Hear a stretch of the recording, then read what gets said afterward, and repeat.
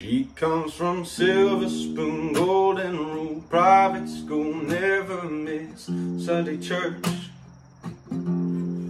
I come from blue collar, old dollar, out there where concrete meets old red dirt.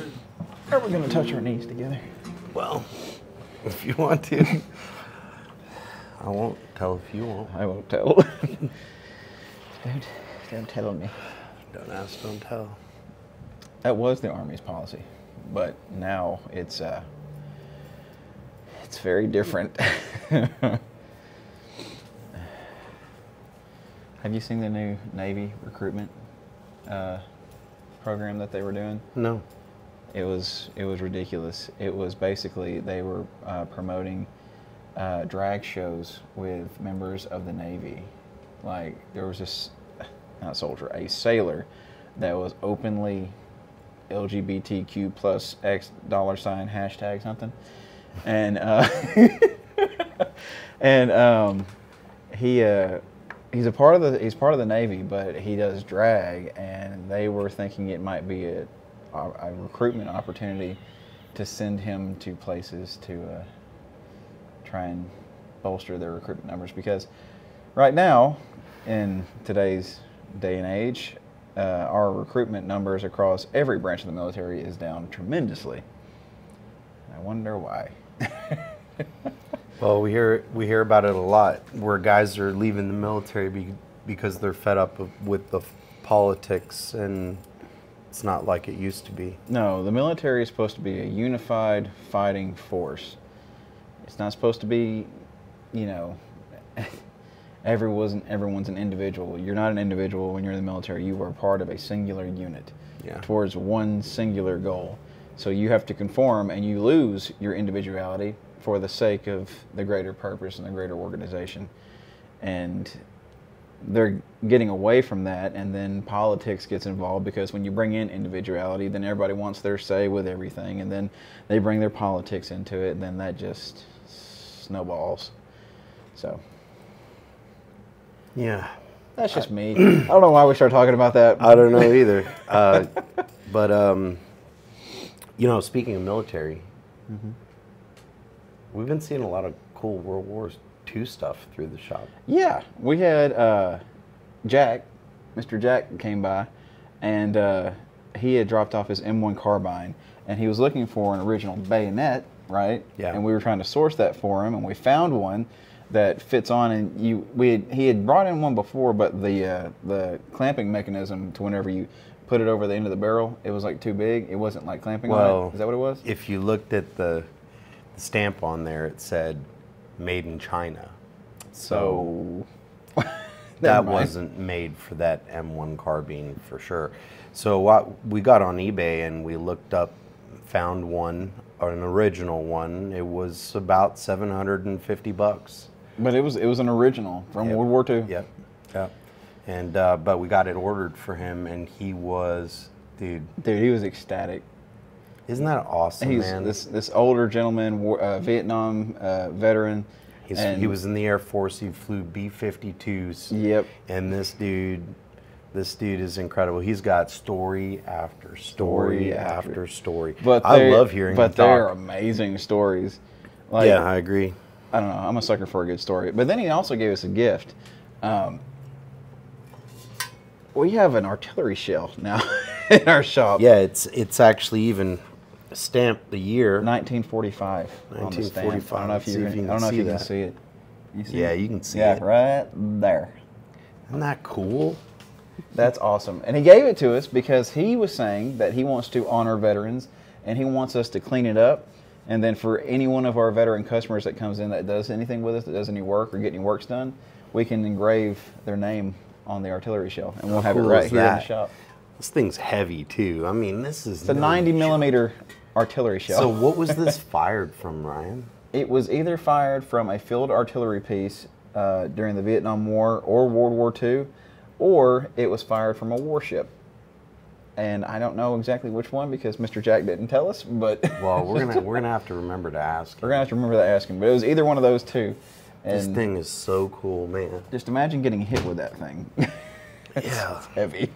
pretty insane. But that was really cool. And, you know, we have a lot of really cool customers. And I'm so happy that we have some really cool people that come by. And then we have people like y'all that watch the videos that give us, like, cool comments. And I think we have some comments that we wanted to go through. Yeah, we talked about it in the last podcast that, you know, we wanted to go through the comments. But as we started going through them, you know, we started seeing some not so favorable stuff that we necessarily wanted to repeat. But, well, yeah, you know what? I think whether it's good or bad, I think we should go through, like, the top. Well, my thing is, 15. Like, you know, like, constructive criticism is always good. But when you just have people that are just, you know, whining just to whine, go cry into a pillow. Yeah. Or something. But, like, you know, Danny G, man, is, like, one of our guys. He comments on all of our videos too. He says this video paint job underrated AF. Can't say the thing because YouTube. Beautiful work by the King of Camo. And he was talking about what you did with your Borderlands themed scar that you did, which was amazing. Yeah. If you can put a picture up of it, that'd be cool. If I remember to do that. If you remember to do it, but I'll try. That was really cool. Let's see. What are some other ones that we got right here?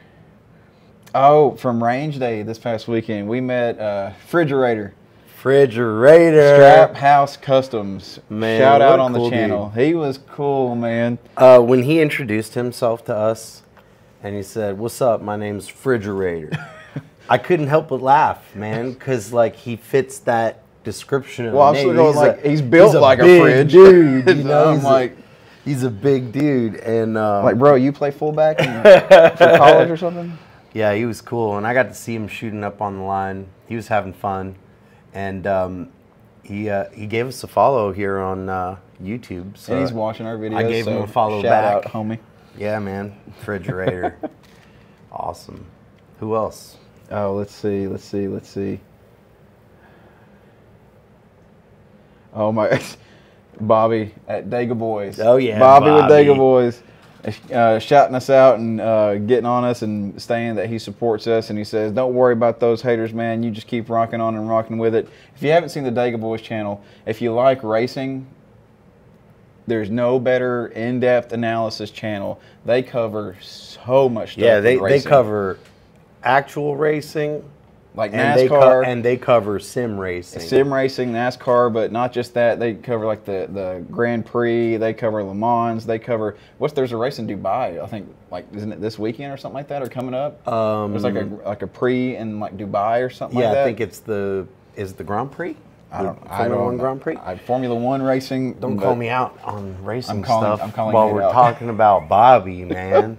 Yeah, I was just on there the other night. They were doing a broadcast, and that's cool. I was like, I love oval racing. I love oval racing. and Bobby was like, oh, the King of Camo's in here. That was cool. So check those guys out. It's the Dega Boys. The Dega Boys on YouTube. They're cool, man. They're good bros and supporters of ours, and we love Bobby. Oh man! And then we got another one from your buddy Blondie. Blondie saying, "And why didn't I get a phone call or a text about the Range Day event?" He's like, "What the hell, man? That I know. Hurt my feelings." He didn't just post a comment. I got a follow-up phone call. He called you. he called me. You know, it oftentimes happens where have a customer that's not just a good customer, but becomes a good friend. Oh yeah. And Blondie is one of those guys, man. And Blondie's been going through a rough go of things lately, and anyway, if you guys out there want to send Blondie some positive love, yeah, man, he definitely could use it, and he's a good bro. Yeah, man. But he was appreciate the comment, and I know I just don't know. It's tough because we only have so many slots we can fill at Range Day. We try, and we want to bring certain people. We want to bring a lot of people. We want to bring a lot of people, but it's just, we try to get it set up to where we get everyone that we can get there to get as much content as we can. And if you haven't seen our video for Range Day, go check it out. Nate is going to edit the video. He needs to link it somewhere over here. Down below. I don't think I can do that. Just ask Sean. Okay. But if you haven't seen our Range Day video, It is an awesome time. And then also go check out Sean and Skylar with Conservative Guns and Armor. They have their video too. They were there with us. You know, yeah, we've been shouting them out a lot here on the channel, and it's really because they're a couple of cool bros doing really neat reviews. They keep it fun and funny and lighthearted and entertaining, but informational. Yeah. And these guys really know what they're talking about. I mean, they spend their day working around guns all day long at a gun store, and then they make YouTube videos in their spare time. But their channel has really grown in the last 6 months. Excuse me. In the last 6 months, they've skyrocketed in subscribers. They're blowing up because they get really good content. They're very consistent with their content. We're trying to get on that same level with consistency and getting you guys as much content with what we have going on here at the shop and our events and just really cool, fun, exciting things that we have going on. And we love those guys because they are usually out with us, you know, and are a part of the team, and they get to really help us out, and it's really fun to go and do stuff with them. So we love shouting them out. But on top of that, you know, I know we got some more comments, but Range Day, man, that was a fun time. That was awesome. I had so much fun. We had an amazing time, but not just that. We met a bunch of amazing people, and oh my gosh, there's so many great people that we met there. I mean, the guys from SAR USA, Curated Arms. That's another one we need to talk about real quick. Oh yeah, they're actually right down the road from us in Woodstock. Yeah, in Woodstock. I thought they were in Alpharetta. I think they're Woodstock, Alpharetta area. I'm not entirely sure exactly where. Woodstock, Alpharetta-ish area. So not far from us. But Wesley with Curated Arms. Yeah, Wesley over there at Curated Arms. Man, he's doing some cool stuff. Go check out their channel. Check out their Instagram. They're doing some sexy builds. Functional, but beautiful. And really cool. I'm hoping we can do some work together with them. Well, yeah, I mean, they're right down the road, so it'll be cool to just get with them, and they can come to see our shop, and we already have plans for them to come up and take a look at what we got, so maybe do some collaborations on maybe some cool work that we can do on some firearms, because they got some really cool, really neat design stuff, because we got to handle a couple of their pistols at Range Day, and Wesley was showing us, like, you know, through all the different cool things that they have with their pistols. Some of those triggers, some of the optics that they were showing us. They're a premier custom gun shop, and they specialize in something very unique. And it's not necessarily for everybody, but that's true. But man, what they do is super cool. I think they had some of the sexiest guns at Range Day. Well, yeah, because it's super detailed, right? Everything that they did was like really detailed out, and whether it was their slides with like the slide cuts, or it was like you said with the optics, like they have really cool eye relief. I just think it was an awesome time to go up there and meet him and talk with him about some cool stuff. But just with everything else, I mean, that's what Range Day is mainly for, right? Is networking, shooting, and getting to meet a lot of really cool people in the industry that want to help support each other. And I think it's a really fun event, and I can't wait to go back next year.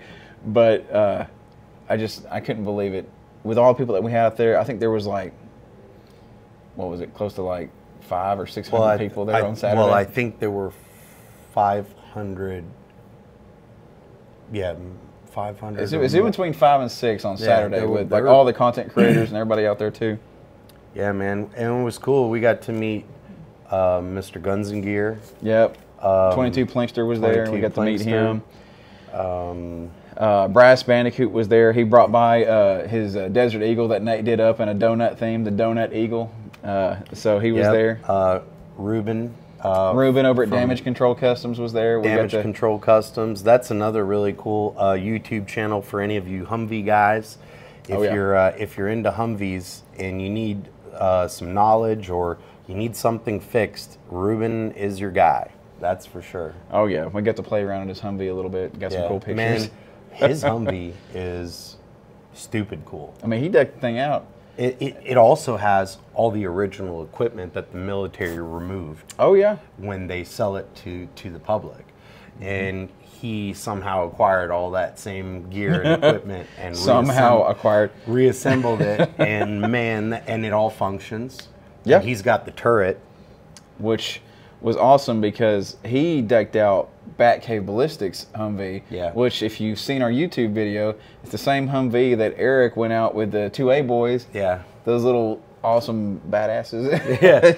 God, the 2A boys. He was 8 years old and he was driving the Humvee, flipped it around in the field, and got Eric on.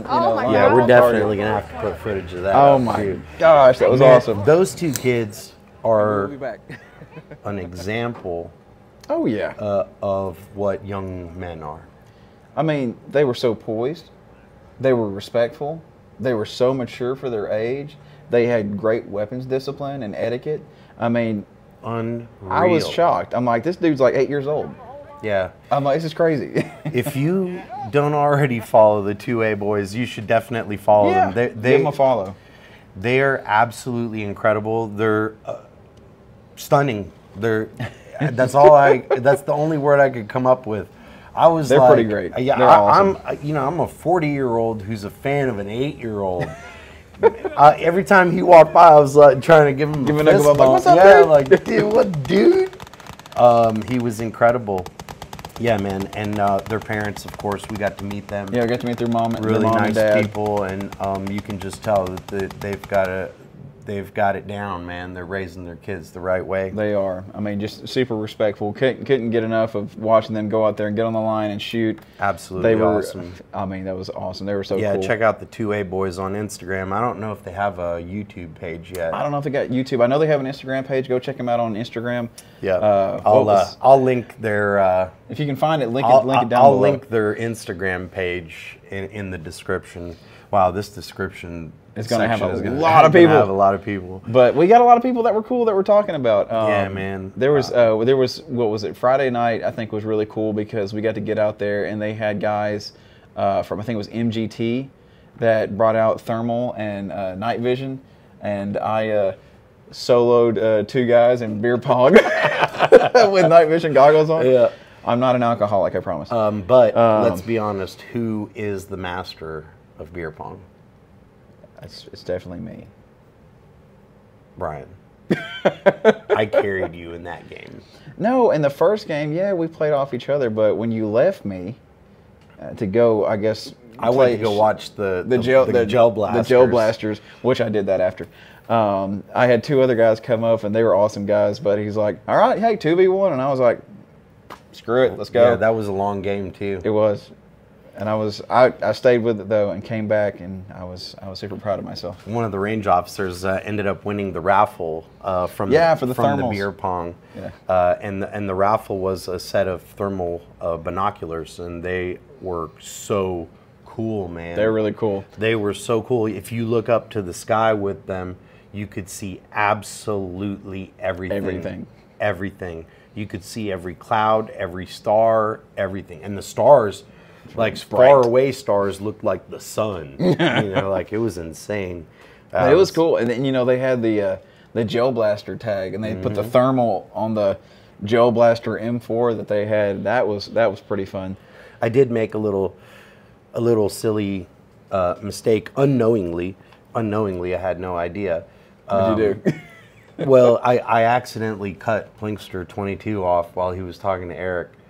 Wow. I didn't. Well, what a jerk! I swear to God, I didn't even realize it. I didn't even realize it. Sean and Skylar had walked up, and I was talking to Eric, and they had walked up, so I'd called them over so that I could introduce them to Eric. And in that time, Dave had walked up behind and was talking to Eric, and I didn't see him behind me, and there was so many people talking. Nate said, "Excuse me, sir," and I just went, "Oh, Eric," and I totally cut them.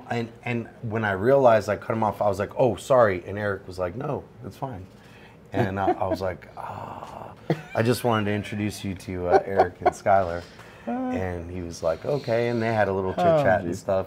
And then I kind of apologized again, and I was like, all right, I'll let you guys mingle. Well, that's okay. I mean, you got to talk to him the next day. I did, and I got to apologize to him for that, and he was like, I don't even remember it. He was so cool too. I was like, man, I've been watching you for years on YouTube. He said, you remember what he said? I'm sorry. I'm sorry. He's like, I'm sorry, bro. Oh man, that's funny. He was cool. I mean, there's just so many cool people. He's a lot taller in person. He is very tall. Yeah. Like I'm 6'2", especially for a short dude. Yeah, you're short.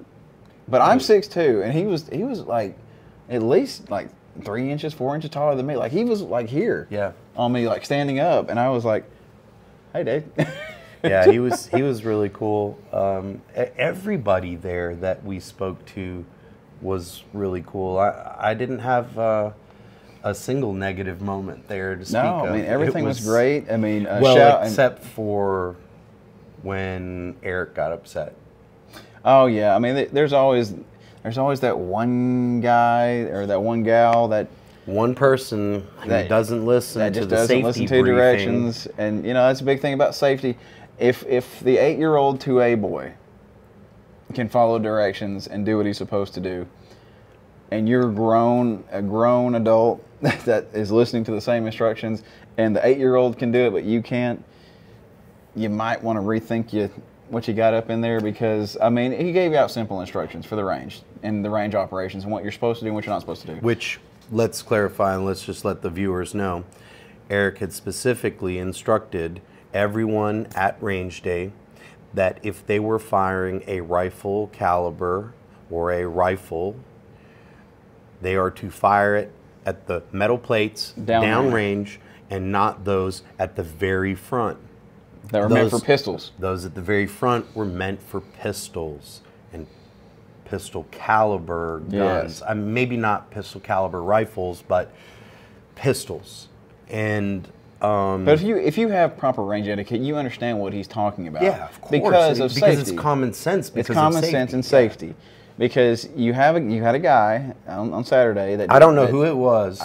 But he was spotted for sure. It was either the guy that shot it or the guy that was right next to him that might have been one or two people, because they shot with I think it was a rifle caliber. I think it was like either a .308 or a .556 or something like that, and hit one of the close-up targets. And that slag, you know, when it impacts the metal, that slag flew back and hit somebody in the arm and leg. And it's not like a bullet wound, but it scrapes you. It's gonna cut your skin.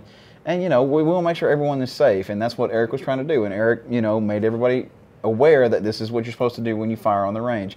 Some people don't listen. And, then when you have people like that, it just puts everybody else at risk for something, bad to happen. Luckily, everyone was totally fine, just had a minor scrape on his arm. Yeah. But, it's just... And, of course, they had all the proper paramedics and safety people there. Oh, yeah, they were great with all the proper, that he was taken care of. He was taken care of immediately. Multiple medics on standby. The paramedics are always there. They had the fire department there.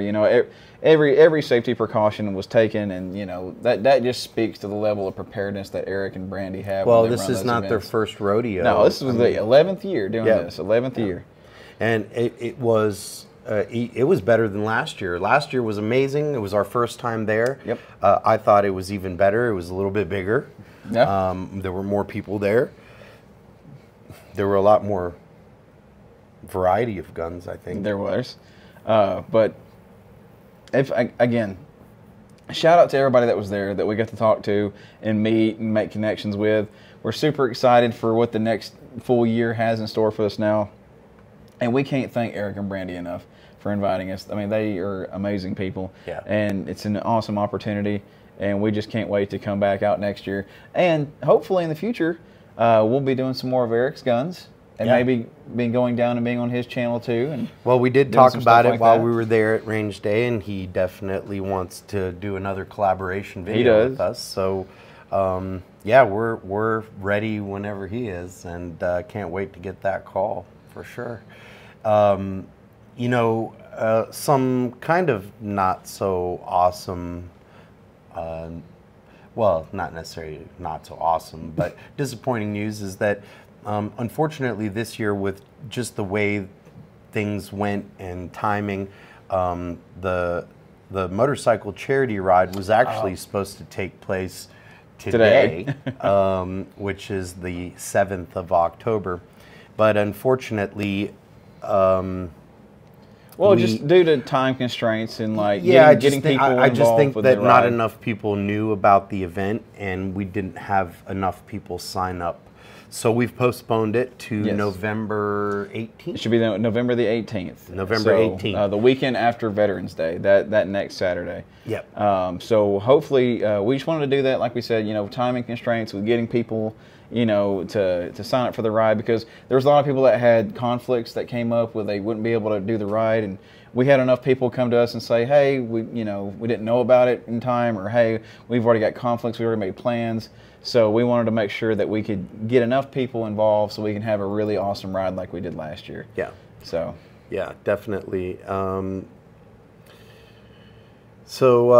is the other thing that we wanted to talk about? We wanted to talk about the bike ride going to November 18th, but then we also wanted to talk about next weekend. We are actually going to be at Old Town Cutlery. Oh, that's right. For Knifetoberfest. Yeah. So big event we do with Lee and Old Town every year.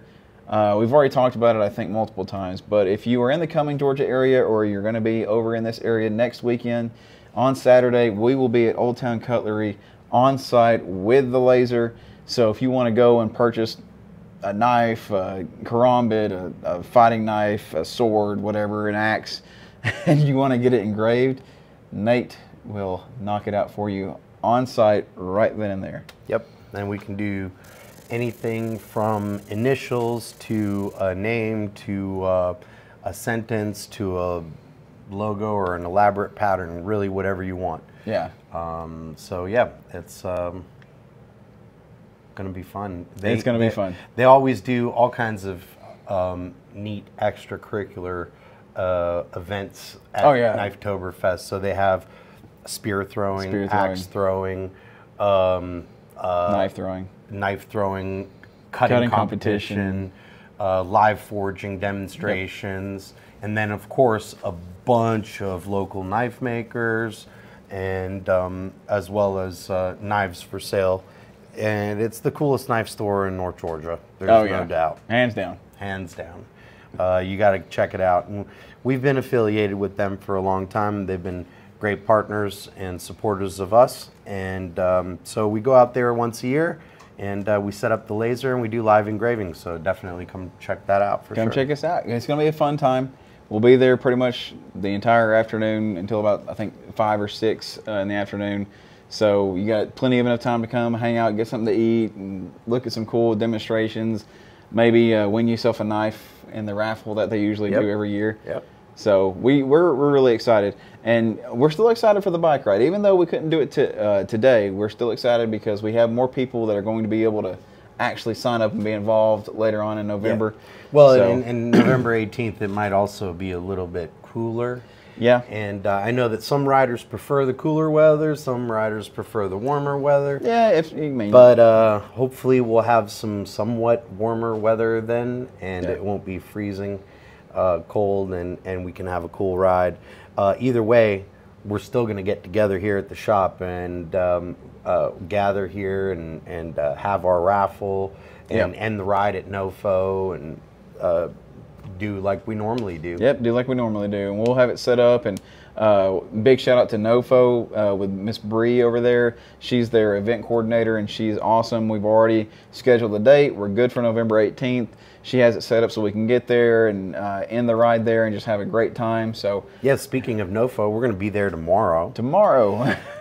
We'll be there tomorrow from 12 until 6. 12 to, is it 2 to 6? Well, it's 2 to 6 for the actual market day. We'll be there a little bit early to set up, but it's 2 to 6 for the actual market day. Yeah, 2 to 6 at NoFo Brewery in Cumming, and we'll have a bunch of cool guns there. And some merch. Yeah, we'll have some merch, and we'll have maybe a cool couple of knives out there and just a few different things, but we'll definitely be showing off the custom bills that we have so people can see it, because this will be like the first big market day, come back into it, because I don't think they've really done like a big one. This is their anniversary market day, so it's the biggest one they do every year. Unfortunately, just because of timing and stuff, we we missed the last couple of market days, so it'll be nice to get back over there. Show up in force and show out. Yeah, so. That's right. That's right. Well, good deal. Yeah, well, I think that's all the update we have, right? Yeah, that's all the updates for what we got right now.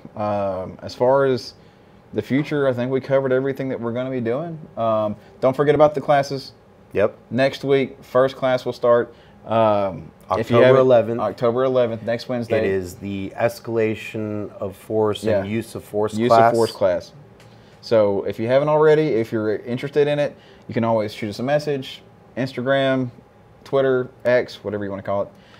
But send it over to us. Message down in the comments like, hey, how do I sign up for classes? Nate. The best way to sign up for classes is to get you set up. Either go directly to swordandshield.solutions, or you can go to our website, and we have a link down there. Up at the top left of our website, you'll see events and classes. You'll click on that, and then you'll scroll down to the classes and click the link to sign up. And we hope to see you there. Ryan and I will be there. We'll be taking the classes. We'll be taking the classes, so that'll be exciting. October 11th, that's Wednesday, next week. Yep. Yeah. So, see you guys there. Cool. I'm excited. Let's go do some classes. I'm going to figure out how to escalate my force against you. I know exactly what to do. I'll just go for a double leg takedown. Double leg? Yeah. I figured you're trying to kick me in the nuts or something. No. I go for the double leg takedown, then I pepper spray you and run. The pepper spray? Yeah. Because you can't take my punch. Well, now we have to do a sparring match. All right, guys. We'll see you later. And I don't know what happened, but it sure don't add up on paper. But when I close my eyes late at night, you can bet I think my